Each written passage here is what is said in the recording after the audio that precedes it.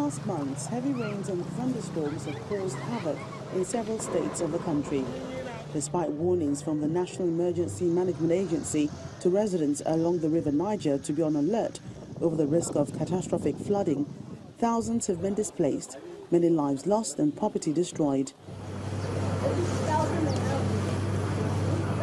This time, Araya community, one of the 37 towns in the Isoko area of Delta State, South Nigeria, has experienced increased level of floodwaters resulting from the overflowing of the River Niger, while farmland, crops, livestock and fish farms have been destroyed. This road was awarded by NDTC about 6 years ago to a company known as Fojak Nigeria Limited. But to this moment, nothing has been done to show. So we are appealing to the federal government, NDDC, to come to our aid. The president of the Isoko National Youth Association says sensitization has been going on to educate the people, as this is not a first experience.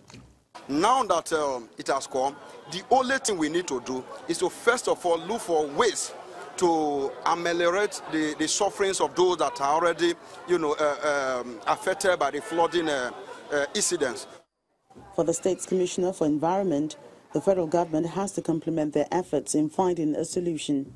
We're calling on the federal government to also intervene because the state has done a lot.